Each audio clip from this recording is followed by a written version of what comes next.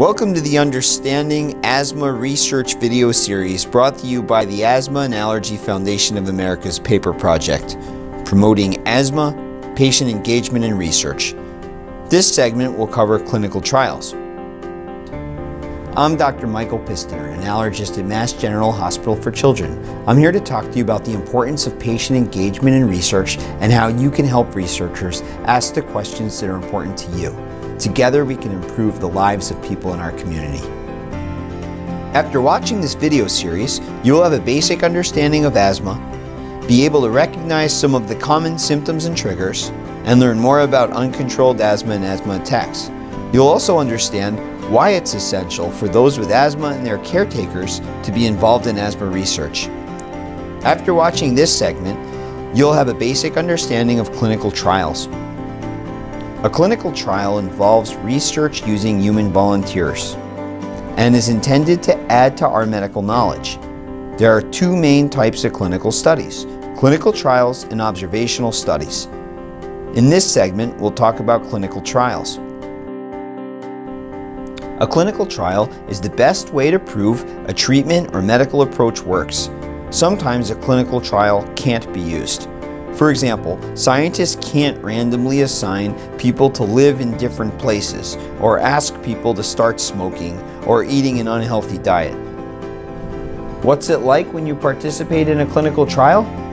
As a participant, you are contributing to research to benefit future patients. You may or may not receive any benefits to yourself. You could receive specific interventions, treatments, with a medical product like a drug or a device. You might have a procedure. You may be asked to change a behavior like diet or exercise.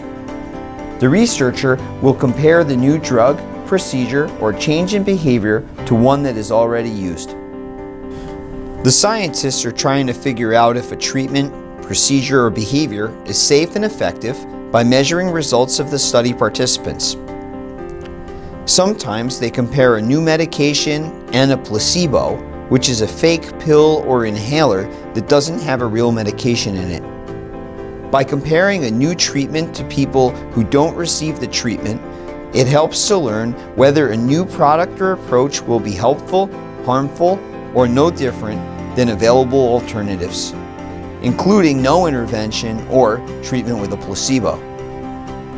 You will hear or read about a clinical trial being in a certain phase. There are 4 phases to a clinical trial. In phase 1, researchers will check for safety in humans and select the dose for future study.